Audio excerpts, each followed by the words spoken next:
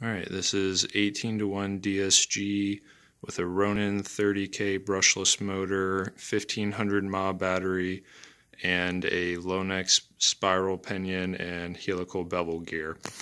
One thing to note, if you're going to put a helical gear on there on a brushless motor, you're going to want to desolder the ECS. As you can see here, the motor shaft kind of comes up through the center and there's nothing stopping it.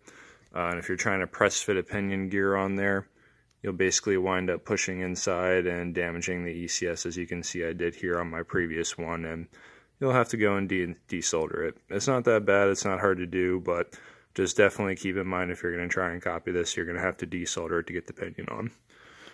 It sounds super quiet. I think I'm going to switch out all my pinions for it. And yeah, I don't know why I haven't done it before, so let's shoot it.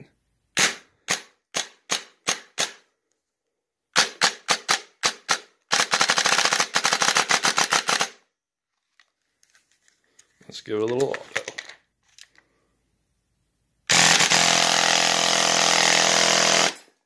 Yep, there you go.